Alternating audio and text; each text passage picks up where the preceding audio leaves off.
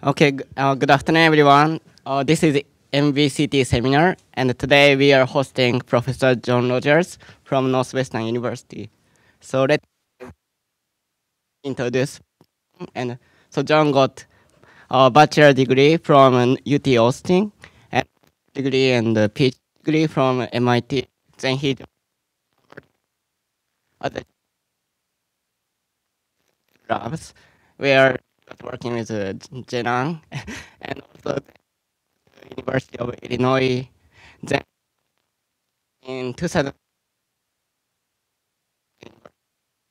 member, and he has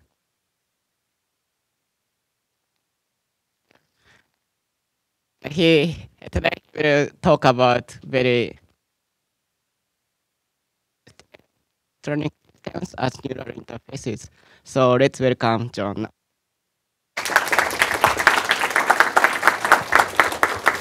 All right, great. Well, thanks for that introduction. It's been a real pleasure to spend the day with the faculty and the students here at Stanford. It was really incredible collection of research projects that I got to hear about, and really unique, amazing people as well. I looked back at my calendar and I realized last time I gave a seminar here was 2019, then 2017, then 2014. I won't belabor, but every 2-3 years I seem to have an opportunity to come to Stanford, and there's always so many new ideas that are being worked on. And over time you realize you develop this incredible network of friends and colleagues and people that you've had a fortunate opportunity to work with over the years. And so it was great to catch up with Janan and Todd Coleman and on and on here. And one of the things that's a consequence of that is you begin to feel kind of old, meet all kinds of even undergrads who are in my group back at Illinois. Now they're here as postdocs. It's like, who are you? I don't even know. And it's meeting all these people, I really feel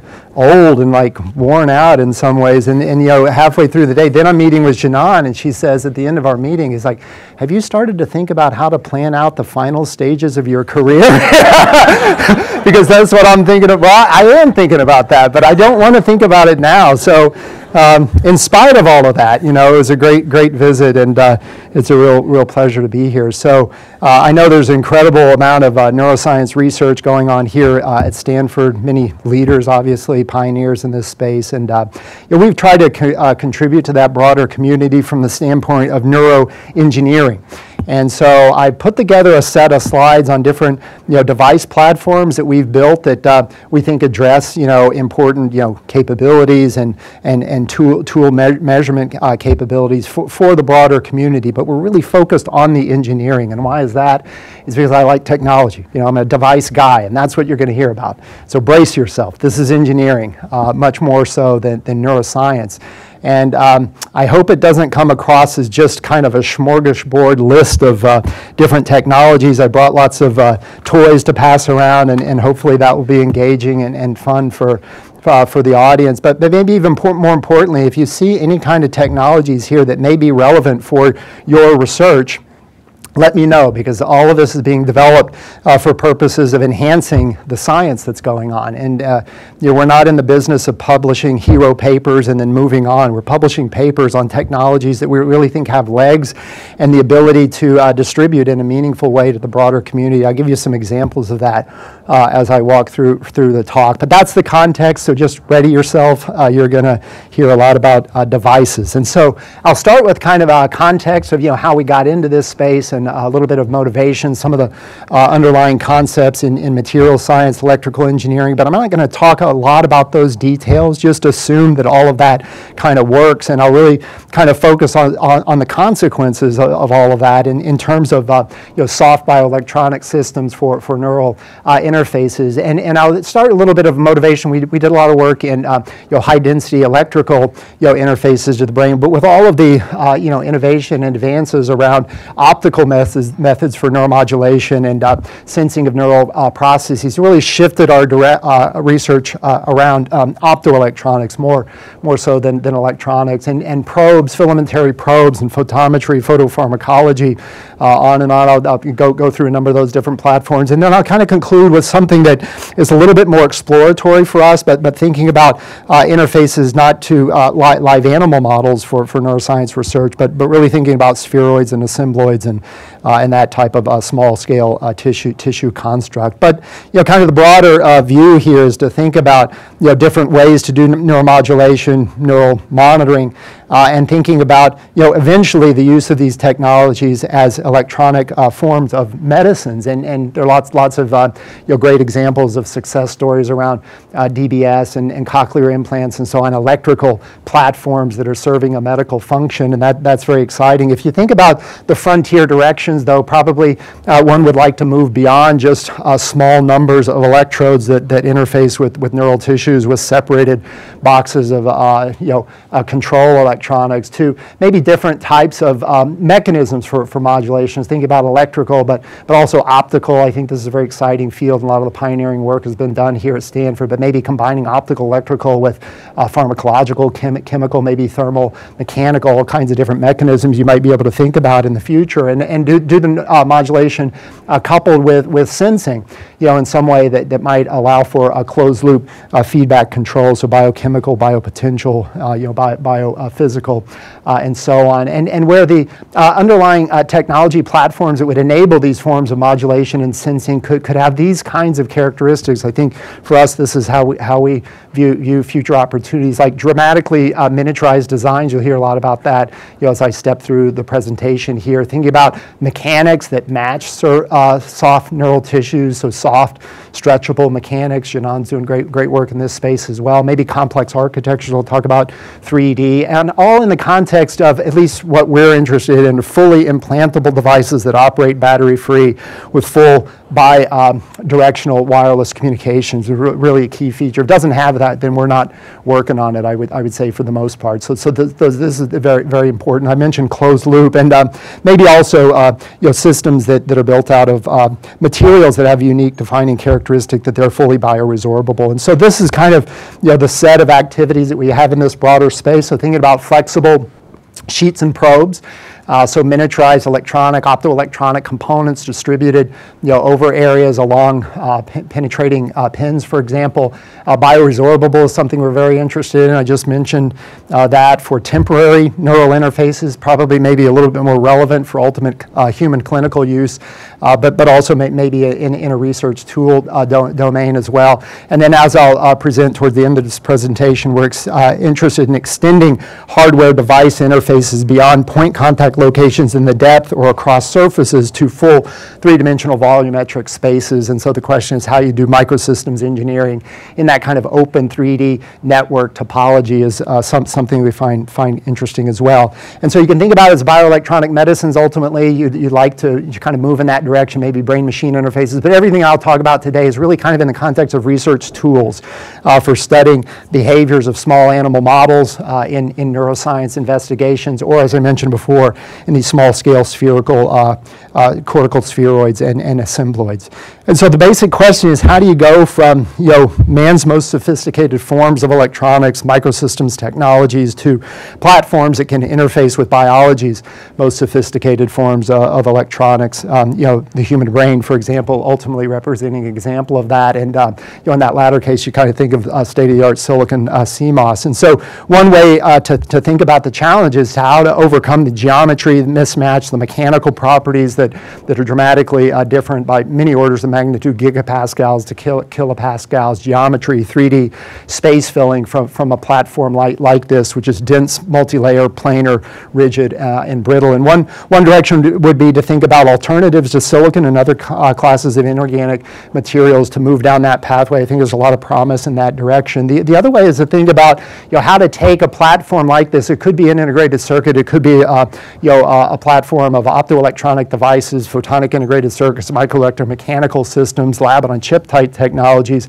and figure out a way to sort of shave the active stuff off of the surface of the wafer, number one, and then slice it up into a billion tiny pieces that can be reassembled and heterogeneously integrated with soft organic materials to retain the kind of function and the sophistication that is present in these kinds of technologies which support the consumer electronics gadgetry industry, but in platforms that can serve chronic, stable, but highly functional neural interfaces. And so let's assume you can do that if you can create these ultra thin, very tiny pieces of semiconductor material or fully active devices. Why is that interesting? Well, a couple of things follow from that type of geometry. One is the bending rigidity scales down with the cube of the thickness. So you go from a silicon wafer, which is maybe a millimeter in thickness, to a membrane that's maybe 100 nanometers in thickness. That's a tremendous scaling in the bending stiffness. So it really qualitatively changes the way you think of a material like silicon, for example, in this thin geometry is very flexible and floppy, much different than the way you would think about a silicon wafer.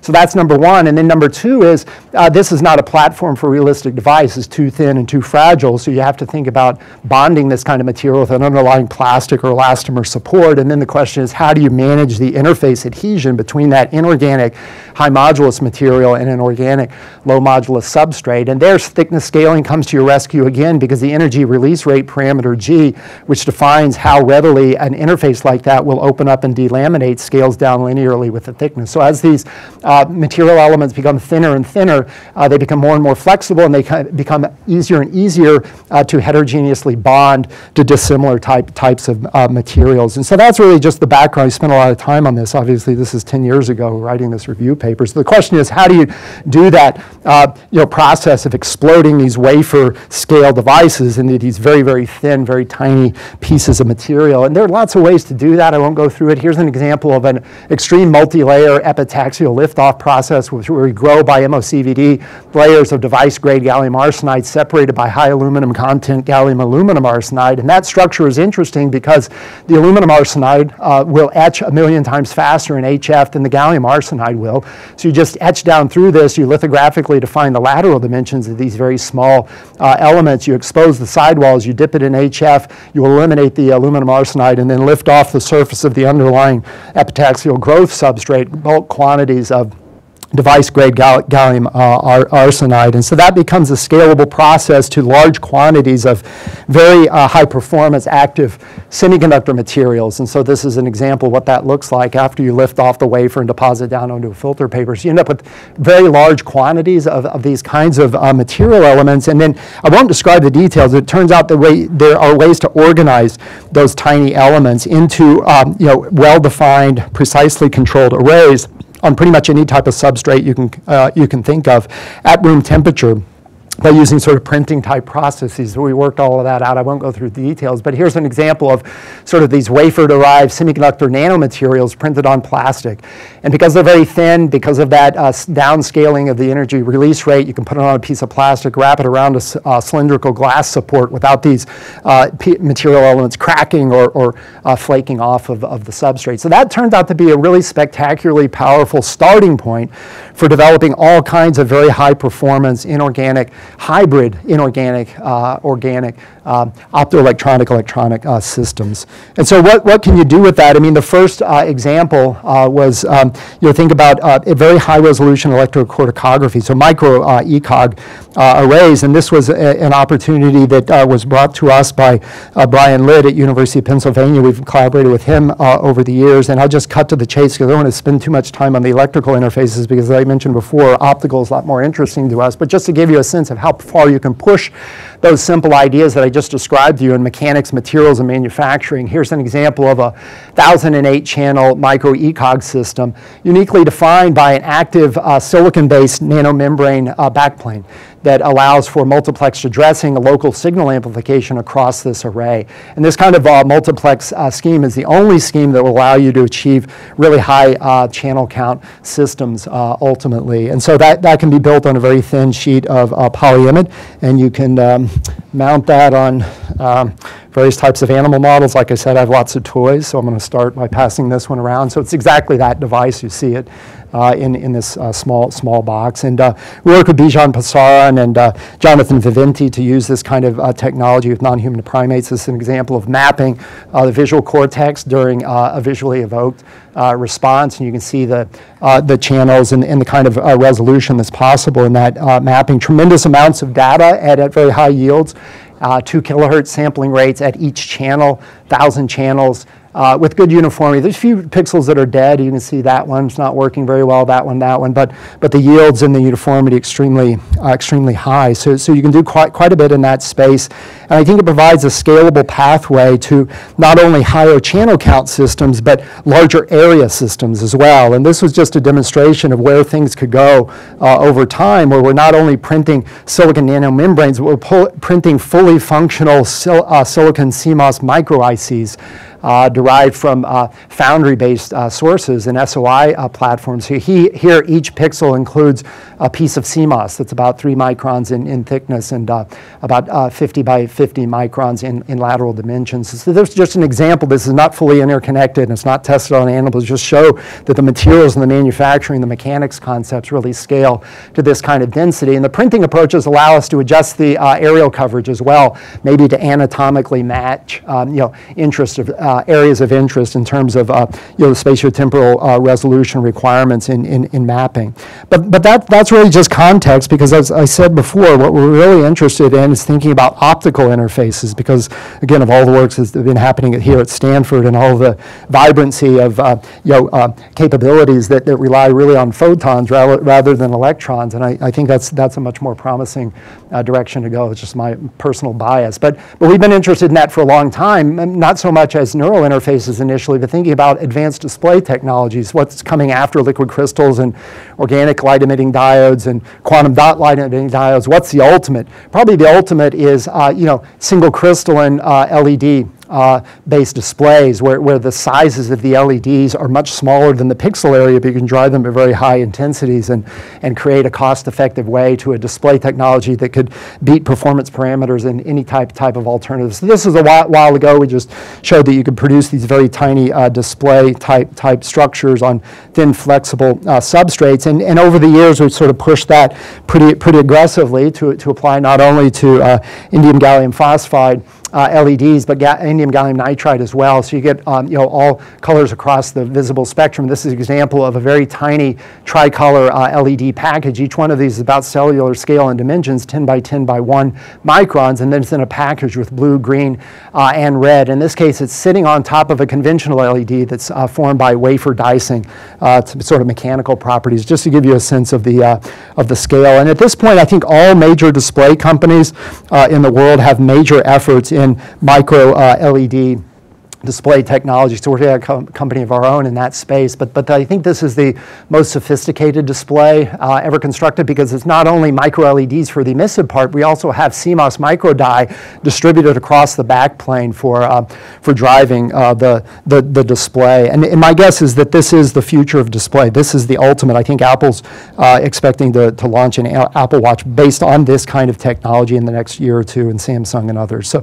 that's very exciting. But really want to talk about the relevance of all of that to neural interfaces. Of course, we got excited about this, when Carl was doing his original work in optogenetics. He and I were on a Defense Science Council research group at that time. It's like 2008, 2009. It was just like blew me away that you could do some of the things that he was doing, and it really sort of enabled one to really contemplate interfaces beyond electrical stimulation without cell type specificity and all kinds of parasitics associated with Joule heating and so on, to something that would allow you to use light illumination to either excite or inhibit neural activity. And we're thinking, well, we have all these LED technologies. How can we contribute to that massive change in thought and experimental methodology in neuroscience research? And we took a look at what they were doing at that time, and this is still standard, obviously, but it looked like there was something that we could maybe improve upon, and the approaches were just using fiber optic cables plunged down into regions of interest in the brain, just really adapted from the telecommunications industry and dental cement and so on, and that sort of works, but it does expose the small animal to some mechanical load, some physical constraint. It makes it difficult to study social interactions because the animals kind of get tangled up in one another. It's hard to study them in moving in a naturalistic kind of 3D environment. And so we begin to think, well, can we take these very tiny LEDs that we're originally interested in as a next generation display technology and sort of adapt them and morph them into a format that might be interesting to the community and provide a way to leapfrog some of the disadvantages associated with fiber optics. And so that's where we got our start in this space, maybe 2011 or so, published a first paper in 2013. So this is kind of historical in a way. I'll move to unpublished results here in a second. But anyway, we can generate very high performance LEDs. Turns out to be very important because you want to minimize the thermal load on the surrounding brain tissue. So the highest performing LED technology is what you want to use in this case, as small as possible for reasons I'll get to in a little bit. But these are the kinds of LEDs that we can form in sort of size scale reference to fiber optic cables. So you take these tiny LEDs, you can use those kind of printing and assembly techniques that I referred to but didn't explain very well, but you can bond them to a very thin polymer substrate shaped in kind of a needle filamentary form. And then you end up with something that's so thin and so small, you have space for other stuff. So you do micro photodetectors, maybe electrode, temperature sensor turns out to be really important. You stack it all up, you still end up with something that doesn't have sufficient bending rigidity even to penetrate into the brain tissue. So then we use a releasable injection microneedle. It's a photo-defined epoxy to provide the kind of structural rigidity that we need to insert these down into the brain. And then this gets released because we have a bioresorbable adhesive, leaving a fully formed optoelectronic system in a region of interest in the brain. And so I'll pass around this box. This is actually 10 years old, more than 10 years old. And I think you'll see these LEDs. I think maybe one is dead. You have to look closely, but for the most part, still working in this type of geometry. So it's very thin polymer substrate, very flexible as a consequence. So we just threaded it through the eye of a needle, sort of wrapped it around the shaft to give you a sense of the mechanical flexibility. In this case, it's tied to a radio frequency energy harvesting unit that's operating at 900 megahertz, and that was the first embodiment. I'll come back to advanced forms of how you deliver power and control signals to these devices, but you can take a look at that. So the blue light you're seeing, I don't know if you can see the individual LEDs, are quite small, but if you squint, you might be able to see them. So this is the stereotactic insertion of that type of optoelectronic system into the deep brain region of a mouse model. So same kind of stereotact that you would use for fiber optics, but now you're plunging LEDs, not just a waveguide. So you plunge it down. We added some artificial cerebrospinal fluid in this case, dissolves the bioresorbable glue, pull out the injection microneedle. Now your system is down in the brain, and then the electrical interconnects come up through the cranial defect, and then you mount the wireless electronics subdermally on the surface of the skull. And I'll show you how that works in a second. But you might wonder, and I sort of mentioned the importance of small size and efficiency in terms of thermal load. So now you have like a light bulb, light source sitting in the brain. Like, how do you prevent it from like burning up the neural tissue? We're quite worried about that. So we did a lot of in vitro studies and then ultimately in vivo studies as well to understand the thermal load question. And the reason why this works at all is sort of threefold. One is the LEDs are small enough that the surface area to volume ratio is very high, so you have an incredible rate of passive thermal diffusion. That's number one. Number two is that the efficiency is very high as well. These are state-of-the-art indium gallium nitride LEDs, so you don't have a lot of wasted thermal load as a consequence of that. The other thing is for optogenetic stimulation, the duty cycles are low, and so the overall load is minimized as well. And then what we found is in vivo, you have a flow of cerebrospinal fluid and blood that actually acts as a liquid heat sink. And so we could look at the change in temperature, because they have that integrated temperature sensor that I mentioned before, and you could look at the peak temperature induced by operating the LEDs at power levels that are relevant for optogenetic stimulation at 20, 10, 5, and 3 hertz. And we can use the time dynamics and the peak temperature at 3, develop a full 3D finite element modeling framework for the thermal transport, and then use those constitutive properties to predict what it will look like at 5, 10, and 20. And so we think we captured the underlying physics here, and the peak temperatures are less than a factor of 10 from a damage threshold, so you can kind of manage that in that way. The other thing is, because these devices are much thinner, smaller in cross-section, the glial response relative to a fiber optic cable or metal cannula is much reduced, as you might imagine. And so this is kind of what it looks like put together. So you have the LEDs down into the depth of the brain, soft interconnect coming up to a soft wireless energy harvester that also provides a control module. And so that's thin and soft and is low enough in profile that it can mount subdermally. And so now you have a fully implantable device that can operate indefinitely with wireless control in a way that bypasses all, or at least many, of the constraints of fiber optic type approaches. And then we worked with our collaborators just to show that all of that works in a way that one would expect through this place preference training experiment, but I won't go through the details of that. We'll just say it works. But now you have the ability to put LEDs wherever you want. There's not just the brain where you have this convenient sort of mechanically stable mounting location in terms of the skull, but you can put it in soft tissue locations as well, sciatic, for example, or spinal cord. You really mount wireless LEDs wherever you think they might be of interest in a neuroscience protocol. So here's an example of one of those wireless, battery-free, fully implantable LED systems interface with the sciatic nerve. It doesn't seem to have any effect on the locomotor behavior, and we've quantified all of that, but just kind of an illustration. It doesn't really affect the gait or the mobility of the animals. The other thing you can do is now you can think about all kinds of different species. And so we've done birds, bats, snakes, fish, pretty much anything, because you don't have the tether and stuff, and so that's kind of interesting. And then you can do social neuroscience experiments pretty easily. So here's a community of mice, each one of which has an LED in their brains. They don't seem to notice, but anyway, they go around and do their usual mouse things, and they come over here, the LEDs light up, and they chase one another and run around and do things like that. So it turns out that there are a lot of things, and again, this is not a neuroscience talk, it's a neuroengineering talk. I apologize for that, but we work with lots of different groups who specialize in neuroscience, and one of the things that we did with Genia Kozovaritsky at Northwestern University is you begin to study social interactions and dynamics, and in fact start to use optogenetics to modify those interactions. So you can modify pair bonding interactions, you can form bonds, you can destroy bonds between communities of animals. And I think neuroscience of the social brain is a really interesting frontier area where maybe technology can help kind of move the community in that direction. And so that's turning out to be pretty interesting. A lot of the details are published there.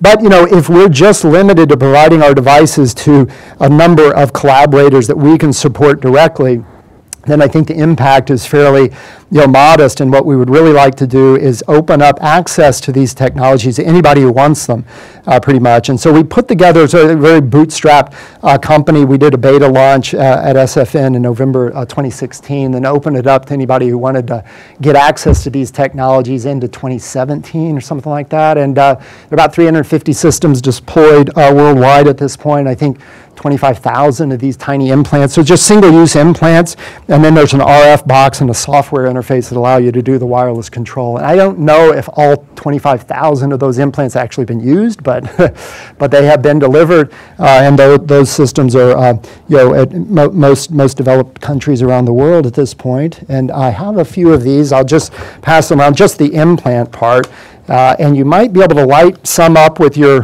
phone. I think the iPhone, the NFC coil is up here, and what we're doing is using magnetic inductive coupling to deliver power wirelessly to these coil antennas that are present in these devices. Pretty similar to what I showed you before, but not exactly the same physics, but it turns out to work really well, and you can get full coverage across a large cage environment, 30 by 30 centimeters. You can send that up to about 1 by 1 meter with some tricks in terms of how you're multiplexing the antennas and so on. So that's kind of what we're doing. Again, this company is not VC funded. It's not set up to make money. It's just set up to reach a break-even point so that we can distribute these technologies. So Most of what I'll talk about from here on is available or will soon be available from this company. If you're interested, I'm not selling anything, but if you're interested, it's there.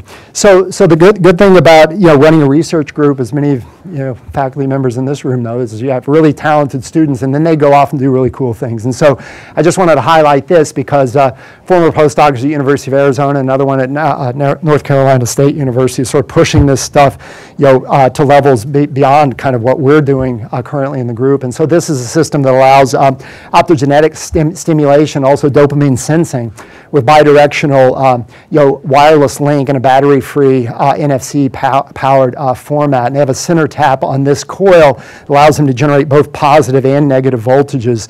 And they have a silver chloride working in reference, counter and reference electrode down here, and then they have a carbon nanotube-based working electrode up there. And so you can do chemical sensing and many other possibilities into the near future. It's a very powerful platform for doing all kinds of things, and fully implantable as I described with the other technologies. So here's an example of measuring dopamine concentration right after administration of morphine.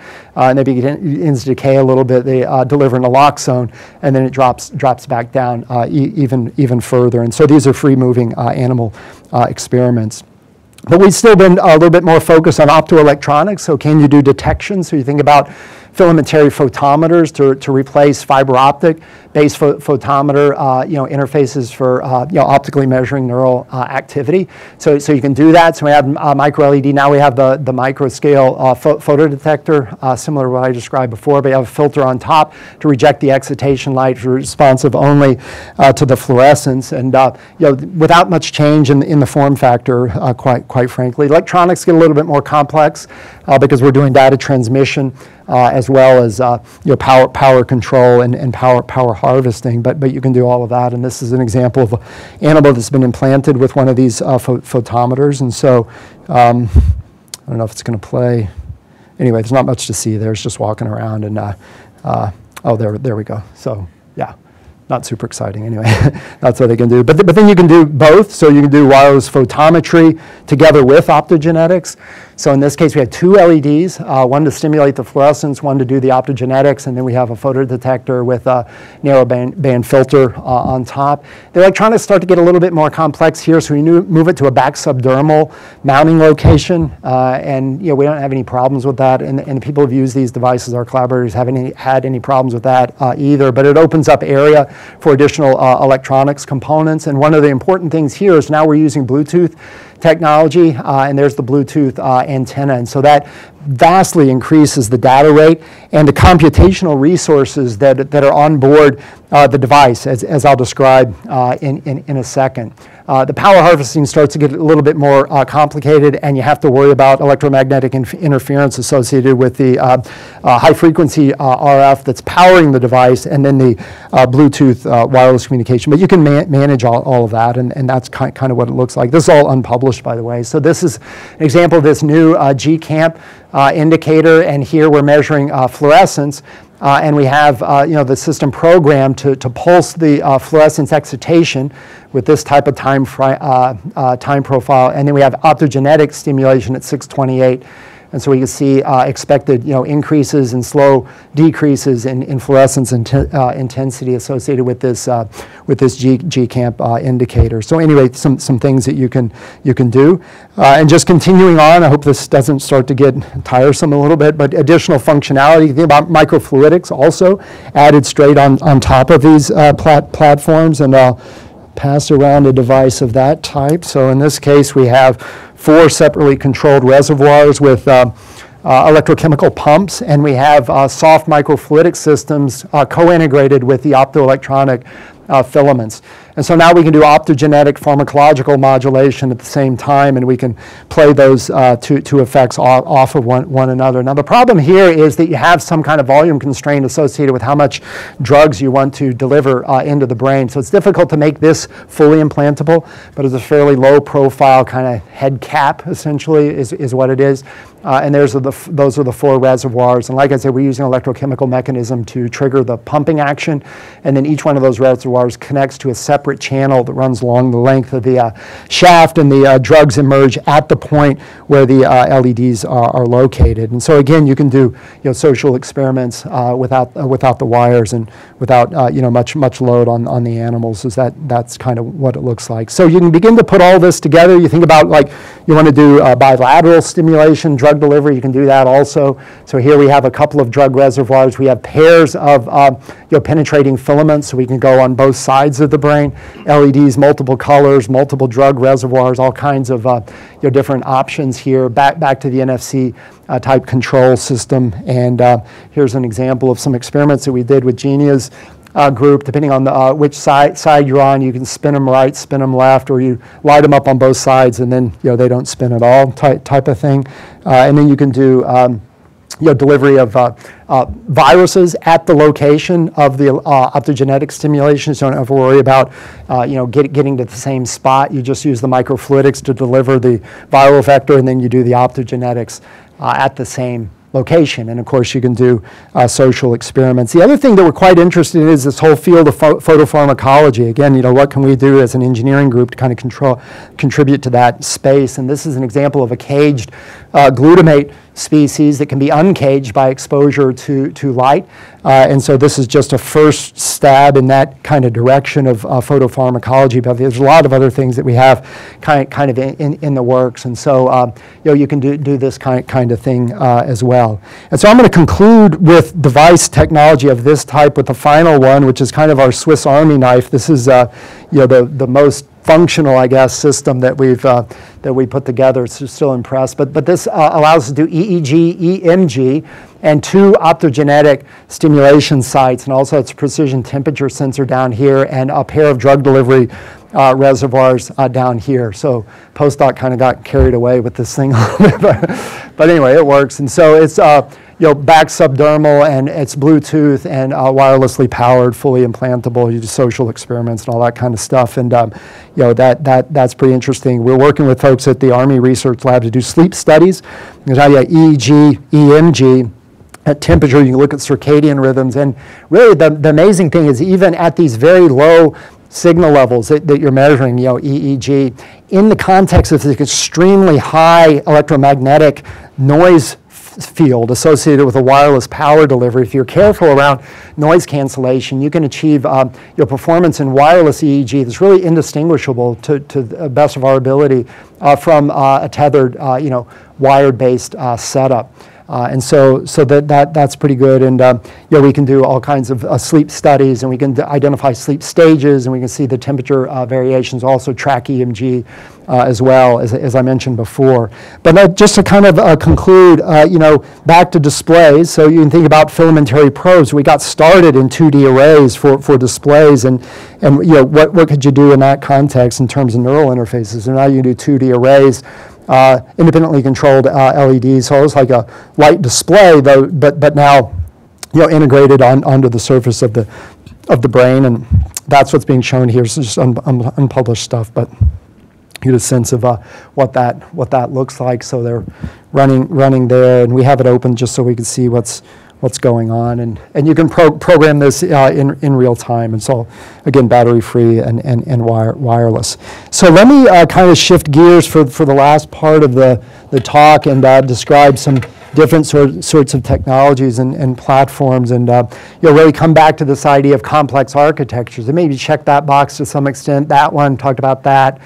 Closed loop, we've done a lot of that. I didn't say anything about that, but let me come back to this question of 3D. So this is closed loop, by the way. So it's optogenetic control of overactive bladder. So we have a wireless communications module down here, strain gauge on the bladder. We can measure filling and voiding of the bladder. And then we have an optoelectronic interface to the bladder to silence voiding in periods of overactivity. So anyway, you can do all of that sort of closed loop, in this case with a biophysical sensor. But really what I want to talk about for the last 10 minutes here is this 3D interface, and it comes back to this. And the question really is, how do you go from these dense multi-layer microsystems technologies that are so well developed to something that geometrically resembles maybe a neural circuit with kind of open mesoscale 3D framework, or it's pretty common ubiquitous design feature in biology, vascular networks, cytoskeletons, all this kind of stuff. So talked about curved compliant, but this other kind of 3D framework type design is something that you might aspire to from a standpoint of engineering. And the question is, how do you go from this to something that looks roughly like that or like that? How do you do that? And we've been thinking about that for some number of years, quite frankly, and almost thought, at some point it's impossible. It could configure the wafer so I could flip a switch and then all the functional stuff would kind of spontaneously move up out of the plane in kind of a predetermined engineering 3D framework. Like, could you do that? And that seemed like it was going to be really hard, but then it turned out to be really easy. And I'll show you how that works, and I'll pass around some samples and stuff. So what you do is you start with this wafer, shave all this active stuff off of the near surface. We already know how to do that. I talked about the flexibility and the bonding and all that. You do that, but not as a uniform sheet. You lithographically pattern it into some type of geometry. You flip it over. You can chemically functionalize sites on the back side of that 2D mesh so that it will bond very strongly to a pre-strained piece of silicone elastomer. And then if you release the pre-strain, what happens is the compressive forces that get imposed on that 2D filamentary network precursor cause delamination of that structure from all of the regions that aren't strongly bonded, those away from those lithographically defined chemically functionalized regions. So here's an example of what happens if you do that. So here's the precursor. It's an array of these filamentary serpentine structures along this direction, along that direction. It's bonded to a biaxially pre-strained piece of silicone rubber. And then if you release the pre-strain, it goes from 2D to 3D. So then in this case, the 3D, the array of coils running in this direction, and then another array of coils sitting on top of the first, oriented orthogonal to them on the top part of that framework. So this can be done with really any kind of planar device technology. So it's a generalized approach to go from 2D to 3D, any type of microsystems technology you can think about. So this is silicon. See the bonding sites here. That's structure made without defects. This is pretty straightforward. You can look at that in cross section. It's not quite a neural network, but at least resembles something like that and kind of headed in that direction, I guess. Overall, from a geometry standpoint, this is device grade monocrystalline silicon. Could be populated with devices. It's not. There's just the material structure, and this is polydimethylsiloxane substrate. So I'll pass around a box. Unfortunately, the battery's almost dead. The device is still quite nice. So this is an array of silicon mesostructures like this, but all kinds of different geometries in a full array on one large silicone substrate, and the 2D to 3D is done in one shot. So all of those grow up out of the plane in a single process, and I don't think there are any defects in those structures that I'm passing around right now. And we just made them big enough so you can kind of see them. They can go much smaller if you're interested. So what good is this for neural interface? Well, one thing is you could think about this maybe as an active electronic scaffold around which you could grow neural networks in their kind of native 3D geometries, and we're very interested in that. But let me just talk about something a little bit different, which is trying to configure soft three-dimensional interfaces to organoids, specifically cortical spheroids, in the context of neural. And this to me is very exciting. We're not involved directly in the biology, but you can take human stem cells, as you know, you differentiate them, you can grow them into small-scale organs of various types, and small-scale brains are pretty cool, pretty interesting. If you take those 3D structures, though, it's very difficult to do any kind of electrophysiology on them with a traditional 2D multi-electrode array because the geometry mismatch, obviously. And so the question is, could we use these kind of buckling-induced 3D transformation process to gently wrap a 3D organoid like that with functional devices, electrodes being the simple example of that, but LEDs, other things as well. So it turns out that's possible. So here's an example, sort of multi-layer, multifunctional structures, see the bonding sites down here. We put that on a biaxially pre-strained substrate and pop it up into this geometry. It's all guided by finite element modeling, so we know what we're doing a priori. In this particular case, it creates this collection of ribbon structures that form a basket that's geometrically matched to a cortical spheroid of interest. and we can throw any kind of devices into this framework. So examples of microelectrodes, microscale LEDs, talked about that previously, heaters, temperature sensors, electrochemical sensors, and so on. So that's what it looks like. I have a couple of these devices I'll pass around now. There's one part of this that kind of rattles around, so don't shake it too vigorously. Just I keep it not super fragile. It's not one of a kind or anything like that, but just my students will get pissed at me if I bring back a broken device. So anyway, so then you have this this 3D structure. How do you get the spheroid in? Well, it's all reversible. I mean, it's just linear elastic buckling mechanics. And so all you do is just locally deform the underlying elastomer substrate and open it up. And you can do that.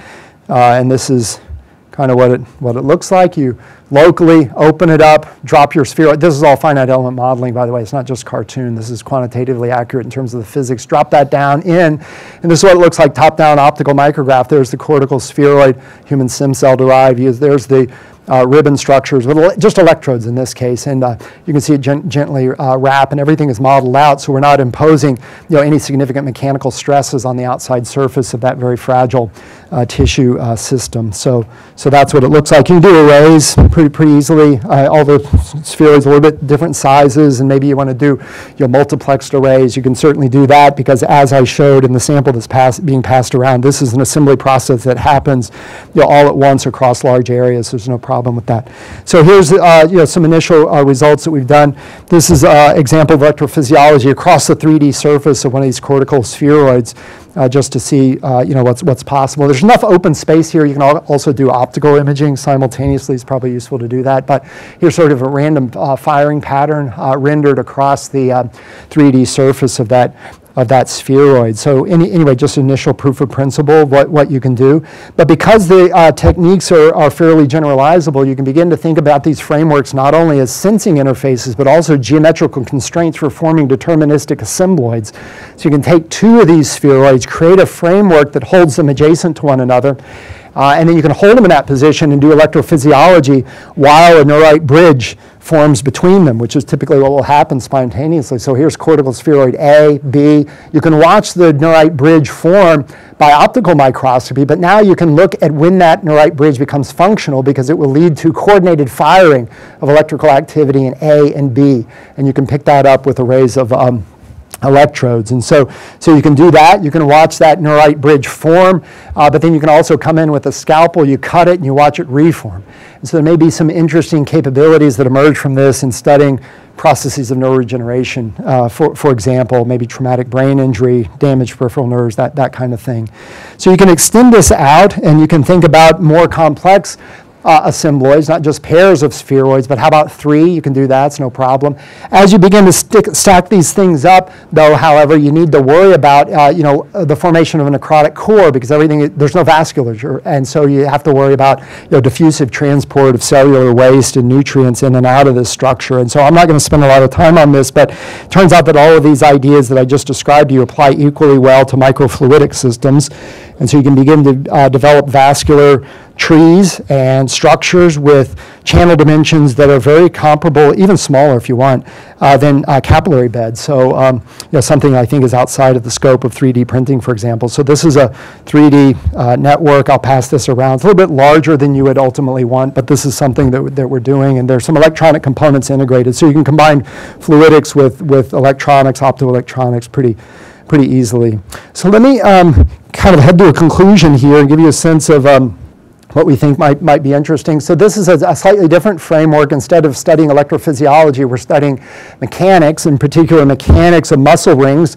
And so this structure is designed to mount a muscle ring here, and then there are strain gauges that sort of populate the sidewalls of that structure. So we can watch contraction of muscle rings. This is what it looks like in side view. The muscle ring goes right here. There are the strain gauges here, and this is all modeled out, so we know exactly how forces will change the resistance of these strain gauges, and we can back out contractile forces from that, and we can look at the response of these muscle rings to various kinds of pharmacological agents or optogenetic stimulation. I won't go through those details, but these are the kinds of things that you can do, and it really sets the stage for what I personally think is really interesting, is using organoids to study neuromuscular junction formation, and this is something that people have looked at before. You take a neural spheroid and a muscle spheroid, for example, you bring them close together, and then you watch that NMJ form. But if you're only doing it by microscopy and 2D multi-electrode arrays, you're missing a lot of important biology there. And so this is an example of a structure that we put together for that opportunity, and I'll pass one of these around. It's like 2D precursor and then the 3D geometry sitting right next to it, so you can get a sense of what that looks like. So what we're doing here is we have a basket here for the neural spheroid, and then we have one of those supporting framework structures with the strain gauges integrated for the muscle ring.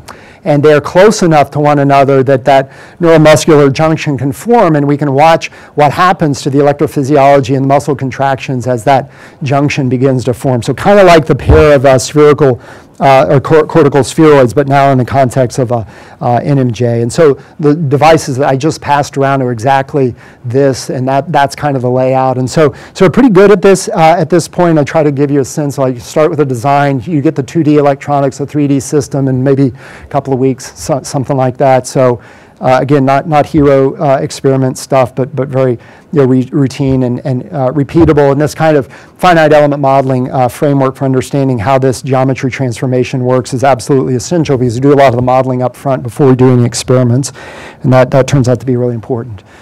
So anyway, I think that's it. I'm about at the end of my time, so I'll just conclude by sharing and summarizing some of the things that we've been thinking about and working on space of neuroengineering for the purpose of neuroscience research. I mean, ultimately, none of this stuff matters unless people are actually using it. And so that's kind of the main motivation. I talked a lot about these optoelectronic filaments. All kinds of things are possible here. I just gave you a sense of the possibilities, many other things as well. And we think these kind of 3D functional frameworks are pretty cool also, and we're spending a lot of time on that. So I'll just go ahead and conclude by acknowledging senior collaborators. We work with a number of different folks in engineering science. Yonggang Wang probably most prominently, one of the world's best computational mechanicians. I think we published maybe 400 papers with Yonggang. It's incredible. So he should be on this list like 5 times in a row or something. But anyway, a lot of other great people, former postdocs and stuff, doing their own thing. I try to highlight that a little bit. But it's really that neuroscience interface, and we're leveraged very strongly through Neurolux, but we work very closely with individual groups as well, primarily those at Northwestern these days, but others also.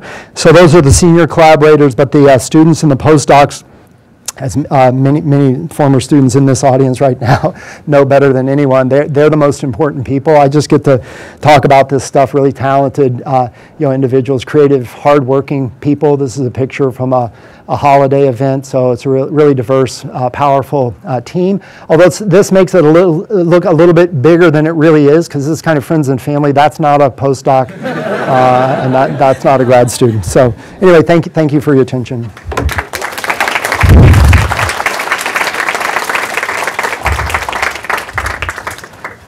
Okay, thank you, John, for the wonderful talk. So now it's open to questions. So if you have any questions. Is it okay? Working. Yeah. Thank you so much. That was very impressive. I'm actually very curious about your last slides showing 3D. And especially 3D organoid work. Like these baskets, they still make an appearance of being semi-rigid. Have you assessed how much of organoid ingrowth happens, and does organoid pushes these boundaries away? Does it affect it its physiology? That's a really great question. We're looking at mature spheroids, so they're not continuing to grow for the most part. They've matured out. There's a fixed size, and we slot them in. The other thing is, I mentioned several times, we have full quantitative understanding of all of the mechanics of how these things work, including the bending stiffness of those filamentary ribbons that come down and make contact with the with the organoids. And as you know, they're super low modulus, super fragile things. You cannot push on them, and they just deform immediately. So the ribbons need to be in close proximity. They don't necessarily need to touch. I think if you get them within maybe 10, 20 microns, close enough, because the surrounding cell media is ionically conducting anyway. So we typically don't try to push on them or design these structures so that they don't push on them. The other thing about these is not totally obvious. I don't know when you look at the samples. These are very, very thin films. They almost look kind of rigid when you're looking at them, in these micrographs and you're looking at the simulations, but they're typically a half micron in thickness. They're absolutely like wisps almost of material. And so there's not a lot of stiffness there. Even if they do come into contact with the organoid, they tend to buckle and bend themselves before imposing large forces. But it's a really important question, and it's something we've thought a lot about from a modeling standpoint and thinking through these kinds of issues. But the final thought I would say is I think the growth process itself offers a pretty interesting opportunity to begin to embed these structures within the organoid, and that's something that we're working on now. Very, very thin microfluidic structures that are seeded with the cells, and as the organoid grows, it naturally incorporates these channels, within the organoid. I don't have results to share with that on that yet, but I think that's kind of a way to take advantage of the growth in terms of kind of embedding the functionality within the depth of the structure. Yeah.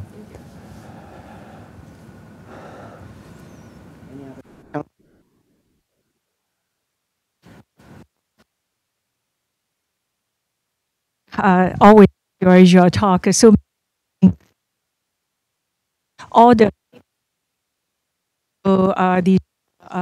organoids, do you do any special surface treatment, surface kind of modification to make it?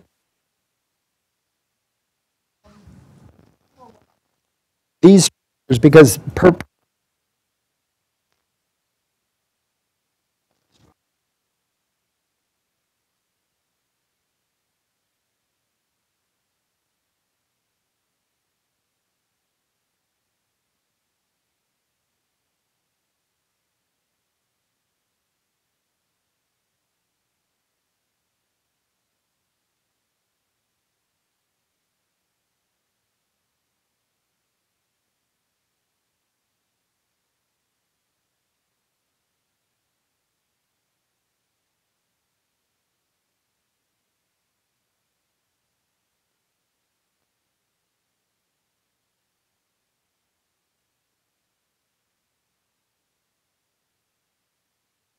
yeah.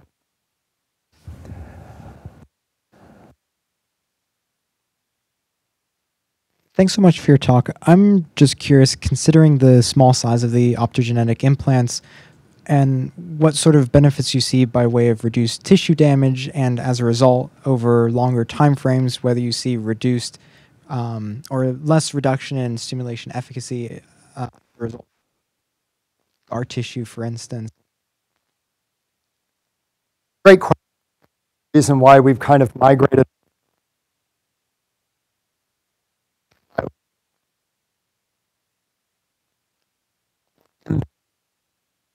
transport interface. So that's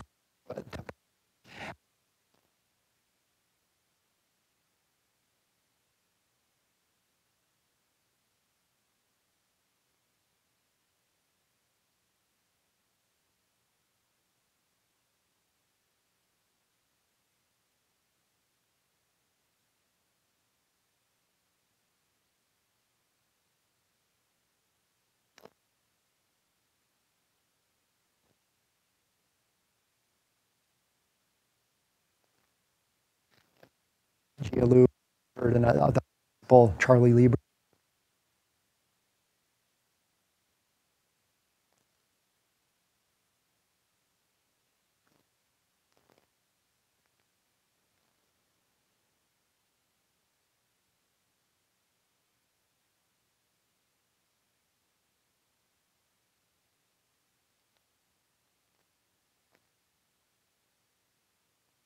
Penetration through,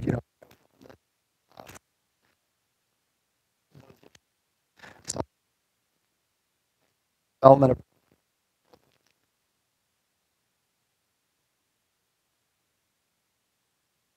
So.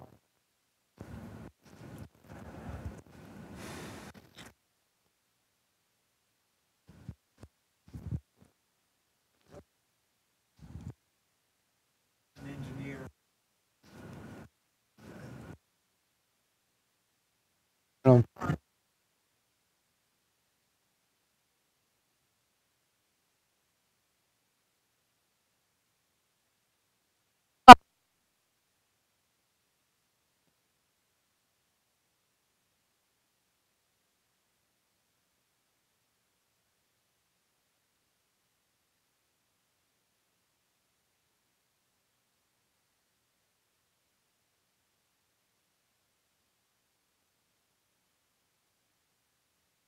nutrients and stuff, and then they would start to grow and they would become these complex connected circuits that essentially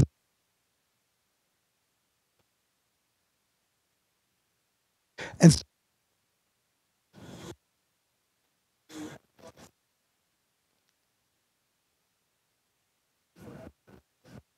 about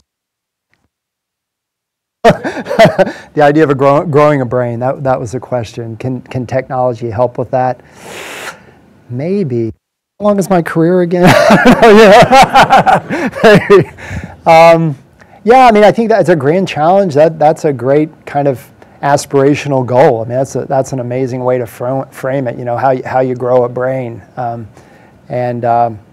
yeah, I think one could kind of work toward that. Maybe there are technology components here that would ultimately be relevant for that type of goal. And I guess we have a lot of the piece parts and building blocks, and there are other people who do direct write, like 3D printing of different types, cell types, and trying to create organs that way too. And maybe these technologies could play a role in that direction. But it's not something that we're working on specifically, I would say, because there's some lower hanging fruit, and we can accelerate the broader community to the extent that we can, is kind of where our focus is. But I love I would love to be able to do that, and like I said, maybe we could contribute a little bit to the broader community in that direction. I don't know.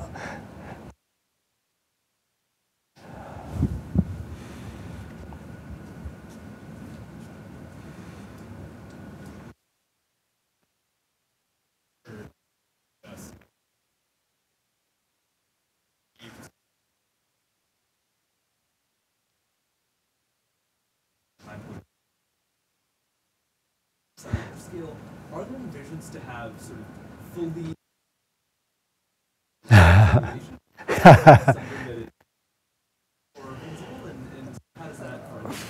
Yeah, it's a great question. I would say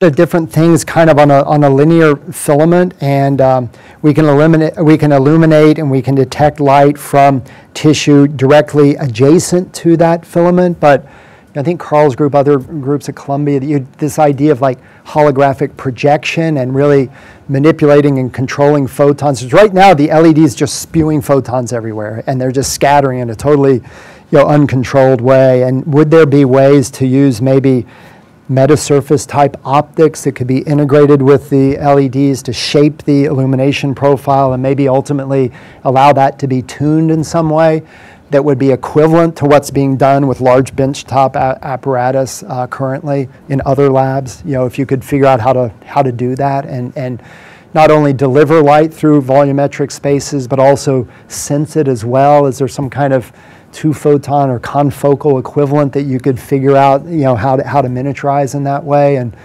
I know Mark Schnitzer has done some really great work with Grin lenses, so maybe there's something there with Inscopics and that sort of thing. I don't know exactly how to get there, but that's where I think the future is going beyond just the light sources and the photodetectors to optical systems that can really control the broader illumination field. Yeah, I think that would be an exciting direction to go. Yeah. Yeah.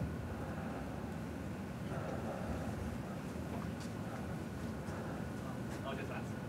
Thanks again for the great talk. I have a bit of more technical question. For the multifunctional devices like the one shown on this slide, there are lots of different components, and each one might have a different material. And you mentioned that they're very robust and they can survive for a very long time. So I'm curious, what's your strategy to encapsulate the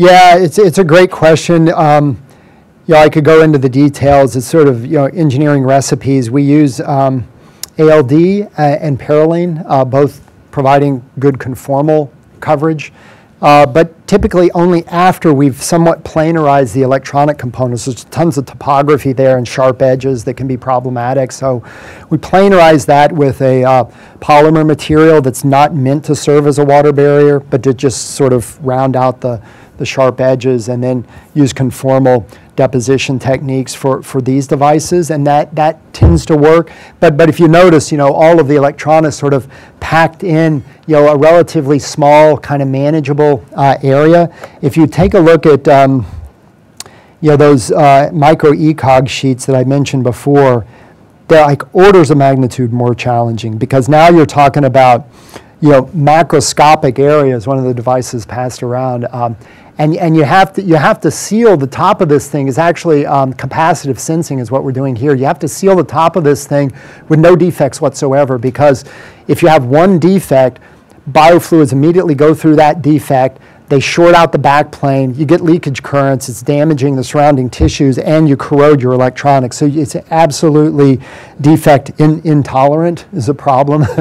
And you need to seal this thing with some kind of water barrier that's not only defect-free, but is also not permeable to water and is not being resorbed in biofluids over time. And so here what we used is we grew thermal oxide on the surface of a silicon wafer, and then we have ways to lift it off and transfer. It's basically using the same schemes I mentioned before to get the silicon over here. We do the same thing with the silicon dioxide. We seal the top surface. That was the only strategy that we could come up with that really works. So we struggled with that problem about half a decade or so, and it's just like impossible, because if you do anything from the standpoint of deposited coatings, defects are inevitable, because you have a surface topography here, but you also have heterogeneous surface chemistry. And the nucleation and growth rates are different depending on which region. So we were never, somebody might be able to make that work.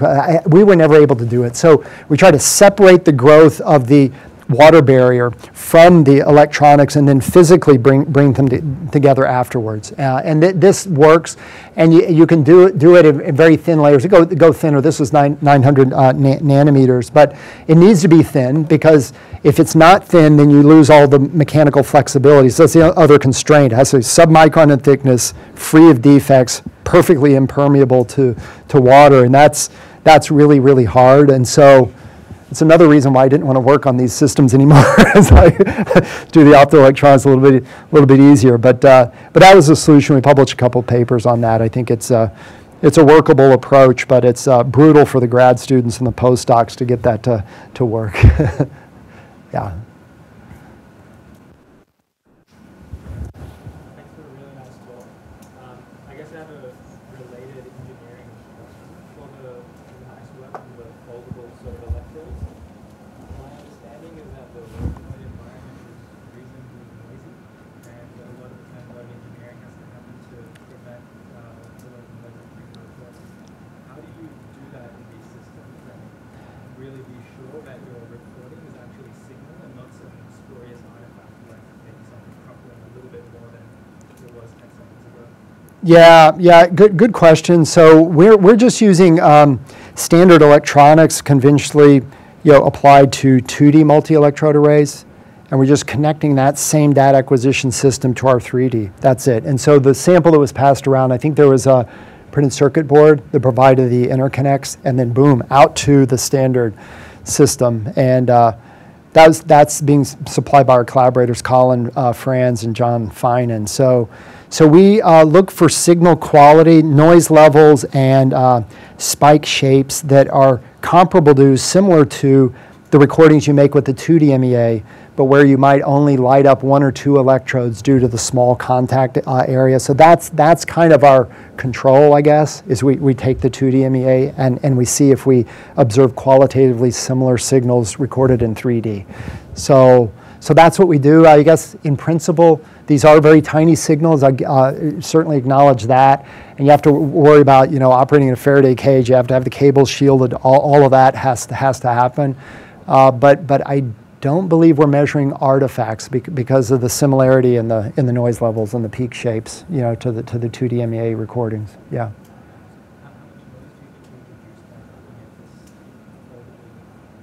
So it's static, it's not moving around. So once it's in that 3D geometry, as the samples are passed around, the organoid is not moving around, and it doesn't have the ability, well, the muscle ring does, but that's a whole different thing. That's like macroscopic motion. That's much easier to measure, and we can quantify that by doing optical microscopy and verify that the strains are what we expect. But yeah, it's pretty much static. I mean, there may be some thermal fluctuations in the surrounding cell media, something like that. But the organoid itself is not moving, and the framework is also likewise not moving. It's stationary. Yeah, yeah. But to that point, maybe with the neuromuscular junction structure. So this is one we have not, you know, lit up or you know, integrated with. I mean, you may be making a good point in this context, because perhaps your motion of the muscle organoid here could couple to noise in the electrophysiology we're measuring over here. That's possible. I don't know. We haven't gotten there yet. That's a good question. There could be like motion artifacts. But those would be time synchronized to the contraction of the muscle ring, so we could probably, you know, subtract those out, I guess, if we got to that point. Yeah.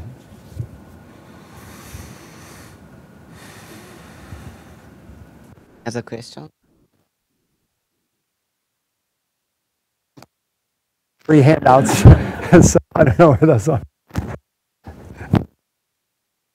Or